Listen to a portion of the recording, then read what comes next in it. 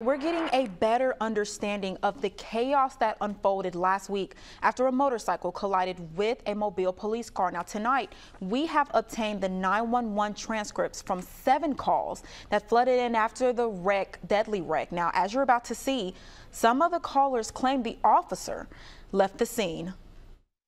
Did they get the person that hit him? Yeah, it's the cop. The cop was coming through the light. The police hit him? He's up there.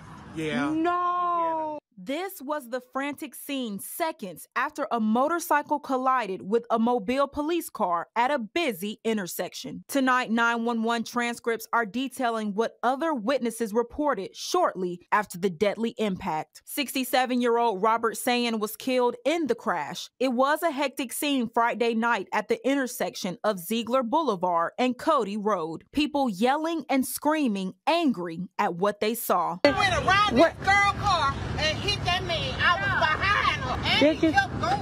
He sped around me, he hit the motorcycle and kept going. At least 2 of the people who called 911 backed up those claims. The first call came in at 7:02. The caller told the 911 dispatcher, quote, "There's been a bad motorcycle accident," and that the man was knocked off his motorcycle. The dispatcher asked what was the color of the other car. The caller said they didn't know because the driver kept going and that they couldn't see them. After being transferred to Mobile Fire Rescue, the caller was telling someone in the background, quote, "The police hit him and kept going." A fourth 911 call comes in a minute later. The caller tells the operator they're at the corner of Cody and Ziegler and says, quote, "I just saw a police officer in a truck hit a motorcycle and keep going. He hit this man and kept going right in front of us." Surveillance video shows the officer coming down Ziegler, appearing not to slow down as he approached the yellow blinking lights, and his SUV goes out of frame after the collision. The traffic lights at the intersection were malfunctioning, flashing yellow on Ziegler and red on Cody. We're told a city worker was en route to fix the issue when the crash happened.